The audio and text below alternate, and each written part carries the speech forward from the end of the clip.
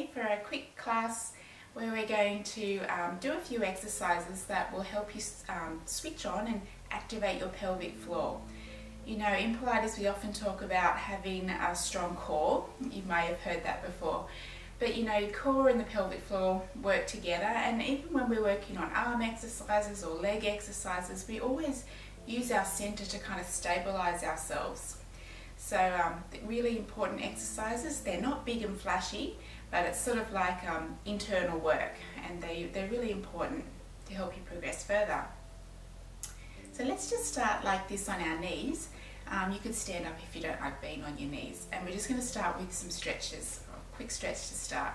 So just bring the arms down and bring them up over your head, sort of lift up out of your waist, that's it, and then bring the arms back and down. And again, just lift up the arms, breathe in, and then exhale as the arms go back and down. That's it. And again, nice deep breath in. Let your shoulders drop down, and then back and down. This time, lift up the arms, and we'll just hold them there. And then you just hold on to one wrist, and you lift up that arm a little bit, so it sort of tips you over to the side, just a little bit, and then come back up. Hold on to the other wrist. Lengthen that arm, glide over to the side, and we'll do one more on each side, up. So try not to shift all your weight into one knee or one foot if you're standing.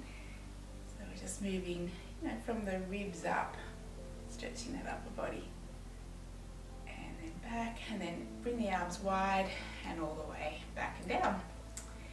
Okay, now let's just think about your pelvic floor. So I want you just to imagine your pubic bone and your tailbone, yeah, and then sitting bones, which sort of like either side. So you could almost imagine like a diamond shape. And what we can do is we can draw the, imagine drawing the pubic bone and the tailbone together, and the sitting bones drawing in and up. Okay, so it's definitely a feeling of lifting up, and then you just relax that feeling, take a breath in. And then when you breathe out, you draw in from the front and the back, the sides, and you're just lifting up. And then you gently release as you take a nice deep breath in and let everything sort of feel wide, almost like you're sort of getting heavier there. And then exhale, in from the front and the back, they draw together, in and up. And then release and down. And again, in and up.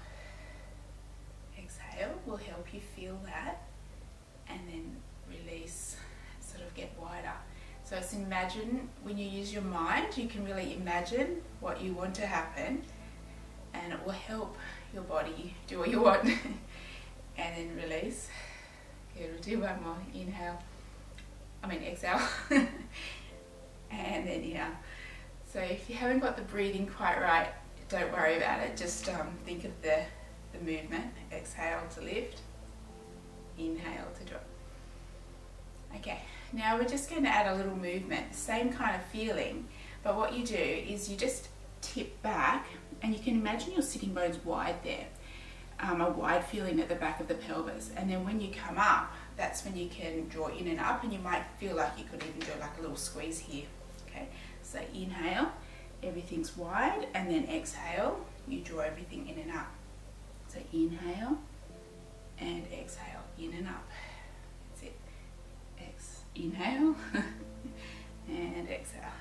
That's it. Little lift, little squeeze, and back. That's it. Good. We'll just do two more. I don't know about you, but I can really feel the work, even though I'm barely moving, but it's an inside job, these exercises, and relax. Okay, now we're going to take a lie down on our back. So you just have your feet on the ground with your knees bent, and then you just have a little lie down. Hands can go beside you. And what we'll do now, just let your shoulders relax, is you're just going to tip your pelvis forward and back. Okay, so you just tip the tailbone so it feels heavy, and you've got made a little arch in the lower back there, and then you press your lower back down into the mat. So you tip this way and this way. Okay, so it's a gentle move. It's quite small, so you don't have to go not over exaggerated. Maybe I go a little bit bigger than what I would normally do, just so that you can see, but it's just a very gentle little tuck. And now we can think about the pelvic floor. So when your tailbone reaches away from you and got that little arch in the low back, you breathe in, and then when you press your lower back into the mat, you feel that little drawing in and up. And again, breathe in, and then exhale, little pelvic floor lift as the pelvis tips towards you. So keep that going. Quite a lot of thought involved if you haven't thought to activate down here before. Sometimes I even imagine that when the pelvis tips towards me, it's almost like my pelvic floor lifts and it just draws the bones of my pelvis towards me. So it's almost like this pelvic floor or this core just kind of pulls everything this way gently, and then I release. So the breath again, if you want to keep thinking about that, is inhale when the tailbone's heavy, exhale when your lower back's pressing into the ground. Inhale and exhale. Good. And then just back to being even. We're going to continue with that kind of move, but roll all the way up into a bridge. So you might like to pop your hands beside you now, and all you do is you breathe in to get ready, and when you breathe out, you tip the pelvis towards you, just like you practice, but then you push into your feet, stand up on your legs, and lift your hips up. Alright, so then you roll your body down. So it's just rolling through each part of your spine, all the way back down. And again, tuck the pelvis, roll your body up, stand up on your feet, strong legs, and then roll your body all the way back down.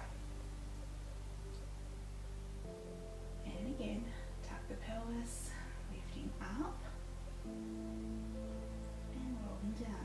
Now let me give you a cue to help you feel your pelvic floor working in this. So tip the pelvis, imagine your pubic bone, an imaginary line from your pubic bone to your belly button. And as you lift up, there's this connection here. Okay, so it will help you feel this internal lift. And then when you roll down, you touch down and you let everything relax. Okay, and then again, tuck the pelvis, pubic bone to belly button. It's this internal kind of lift. Hips go up, and then you roll back and down. So you don't have to go up super high. It doesn't make it more effective. Okay, we're just thinking of a straight line from the shoulders to the knee, and I'm keeping this connected. My ribs and my pelvis, I'm all in one straight line rather than popping everything out. So I'm going to try and hold the stability, and that's what we want. We want to feel stable through our pelvic floor so that you feel secure. It makes exercise and activity much easier when you do develop all these muscles to keep you strong. Okay, calm down. The next thing is a little leg lift. So you pop your hands here on your hip bones. You're going to imagine a line from one hip bone to the other straight across, and you keep that really steady. Okay. Then you just float one knee up over the hip. It's called tabletop because you imagine you're like a tabletop there. Pop that leg down, and then the other side, and down. So while I'm just marching one leg up and down, my hips are staying nice and steady, and my pelvic floor is working, and my core muscles to keep that steady. So even though it doesn't look like much, if I can move my leg and not shift around through my pelvis, that's showing that I'm activating my core. That's good. So we can progress a little from here. Keep going. And if you find it's too much, just go back to this one. So what we can do is just lift up one leg, then I always feel like the belly button drops down towards the spine so that I can float the other leg up too.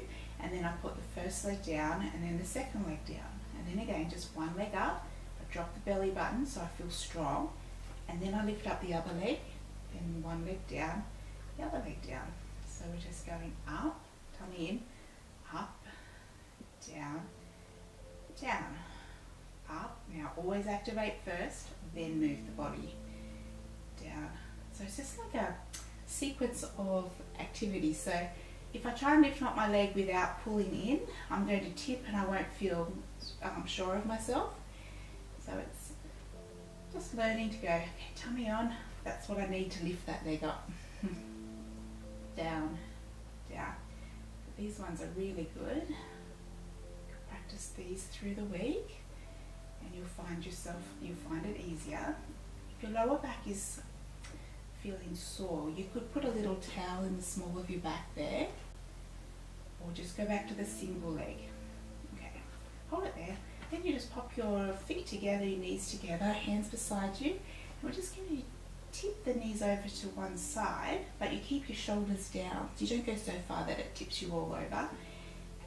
Just the hips up, and then you just bring the legs back over this way, and then you just bring it back. That's it.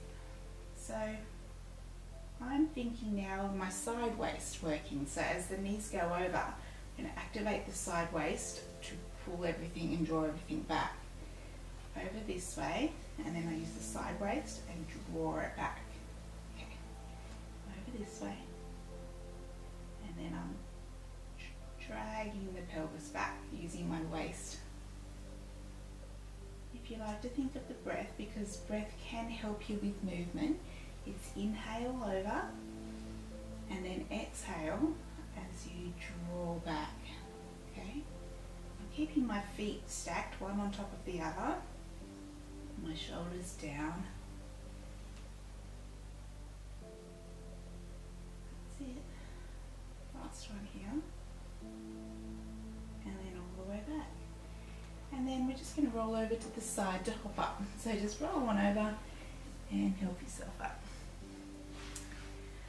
Okay, so good job with those. And remember that these exercises are fundamentals, but they're super effective. And then once you get these right, then you can keep progressing. So go back to this and give it another go and watch yourself improve.